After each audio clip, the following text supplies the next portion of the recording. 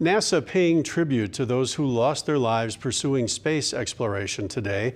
It's the Space Agency's Day of Remembrance. They honored the crews of Apollo 1, the Space Shuttle Columbia, and the Shuttle Challenger, which exploded 73 seconds after blastoff. That happened 35 years ago today.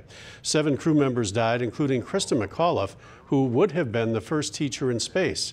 A retired teacher from Tomah was a finalist in that Teacher in Space project. In Wisconsin, there was 304 applications. 5 of us were selected to go to Madison for interviews, and 2 of those were selected to go to Washington, D.C. in the summer of 1985. Then at Washington, D.C., there was about a week of training and people that we met. And then they selected 10, and then they selected 2. And one of those was Krista McAuliffe, the other was Barbara Morgan. And they sent the rest of us home.